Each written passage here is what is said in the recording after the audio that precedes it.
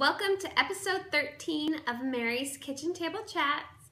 I'm Mary, and from the blog Mary Organizes, and I am excited to be doing this video tonight. It's been a little while since my last one. My best excuse is I have 4 kids, and I was gonna sneeze. Oh, I guess not. Sorry, did I just make your eyes water? Probably. My 1-year-old little guy is perfect in every way. He keeps me on my toes. The second he's awake, second he's sleeping, I am following him. He can climb anything. He can get into anything. He's just really smart, but totally adorable. And anyway, so that keeps me pretty busy. I also have been pretty busy losing weight.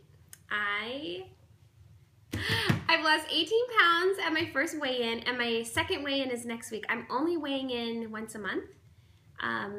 My thinking is I don't want to let the scale determine how I feel, and I'm going to keep doing what I'm doing for a lot longer, so why even know? I mean, because it'll just mess with my mind, so just keep on keeping on.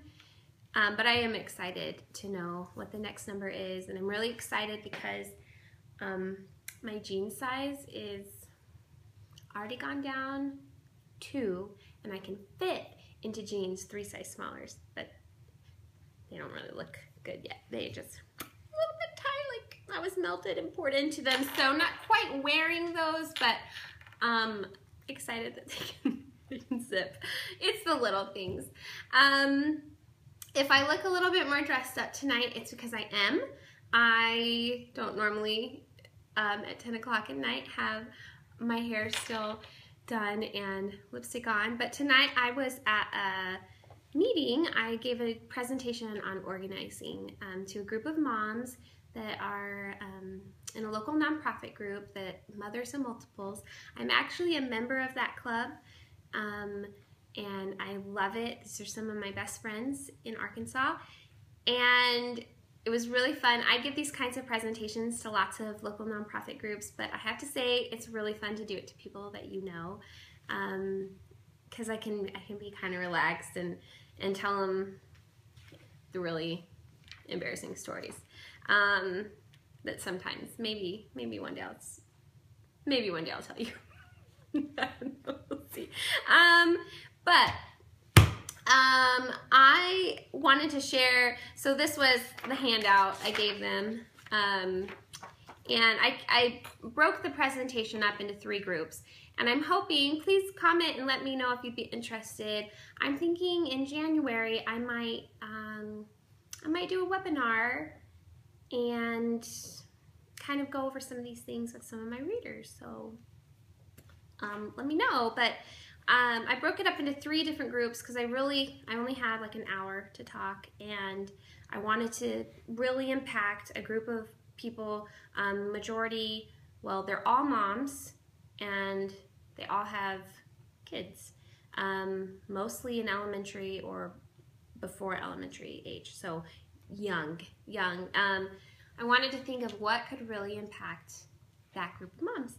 So I focused on realistic cleaning schedules, you know, how to keep the home looking great and tidy, especially when a lot of these people have twin babies. That can be kind of hectic. And then I also talked about laundry. I love talking and writing about laundry. You guys, if you've been following very long, you know that about me. I love laundry because, not because I love folding laundry and doing it, but it has become such a routine that it's just not a bother. It's not a worry, it's not a stress. We always have clean clothes. I feel like I'm always caught up on laundry, and it's just really simple ways. And if you go to the sidebar of the blog and search laundry, you'll see that I've written a lot about laundry. I feel like it can be easier than a lot of people make it, and if we could just make it easy, that can be a huge thing that every family has to somehow figure out how they're going to do, and that can be a big thing. made easy so that you have that kind of energy to deal with the rest of life. And then the third thing I talked about was dealing with papers. If you've got kids, you've got papers piling somewhere. So just strategies for making, once again, simple, streamlined, how to take care of it. But the one thing I wanted to talk to you guys about from that presentation, and I've written a blog post about this, but maybe some of you haven't seen it, is the weekly household management session. This, I feel like, is the crux of what makes me feel like my life is put together and things are organized and working smoothly. And it keeps piles of paper from accumulating anywhere in my house.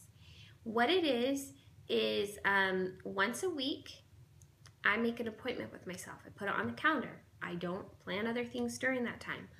I honor that appointment with myself as a commitment, and I sit down and I go through my inbox and I look ahead to like birthdays and events coming up and make sure I'm prepared.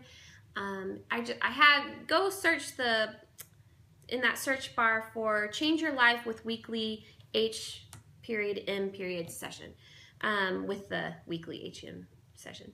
You could probably type part of that and still get it, because I wrote all about it in that post. But that appointment with myself, it keeps our lives just no big surprises or stresses or dramas. Bills are paid, things are taken care of, phone calls are made. And that's also when I take care of my inbox. And the inbox, having an inbox and using it like that, is how I don't have any paper piles in my home, because I can put paper in that inbox and I know once a week I'm going to go through it and do what needs to be done with it.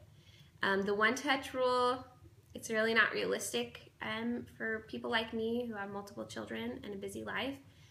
A lot of times you pick up mail and you don't have time to do something with it right that second, or your kids come home and they're all, handing you papers at the same time. You cannot deal with all that at the exact same time. So this method really works for me. I encourage you to go check that out. And this week I plan to announce the blog I've been working on, Mary Gets Healthy, and I'm going to be talking more about what I've been doing to lose this weight, and I'm feeling really good. That's all. So have a great night, and hopefully the next one will be sooner than this. Take care.